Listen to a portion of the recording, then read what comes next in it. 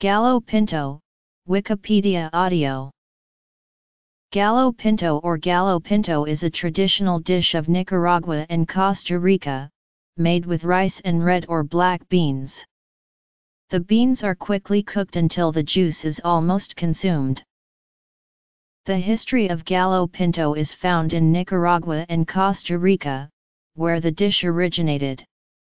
One theory suggests that gallo pinto was brought into Latin America by African slaves. Gallo pinto means spotted rooster in Spanish.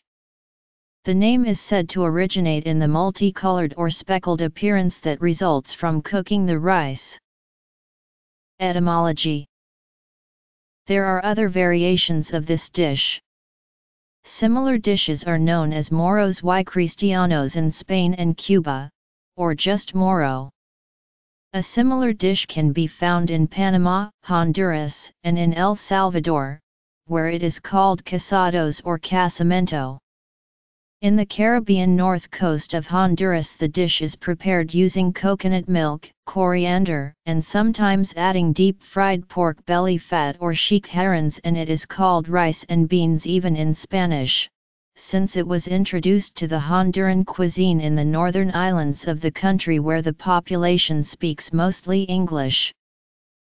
Variations of gallo pinto are popular in many countries close to the Caribbean.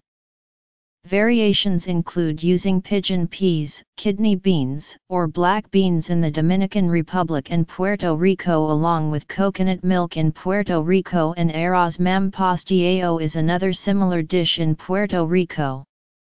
Similar dishes exist in Colombia and even Peru.